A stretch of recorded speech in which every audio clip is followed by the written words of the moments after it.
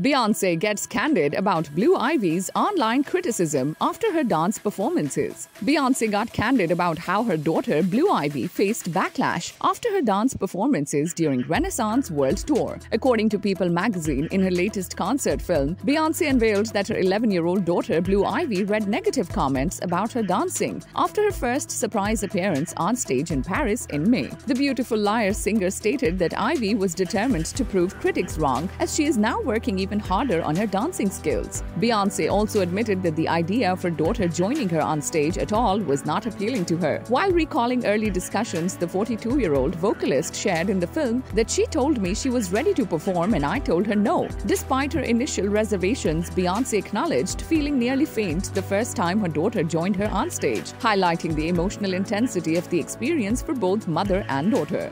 Stay tuned for the latest celebrity updates. Hit the subscribe button and ring the notification bell for all the latest news.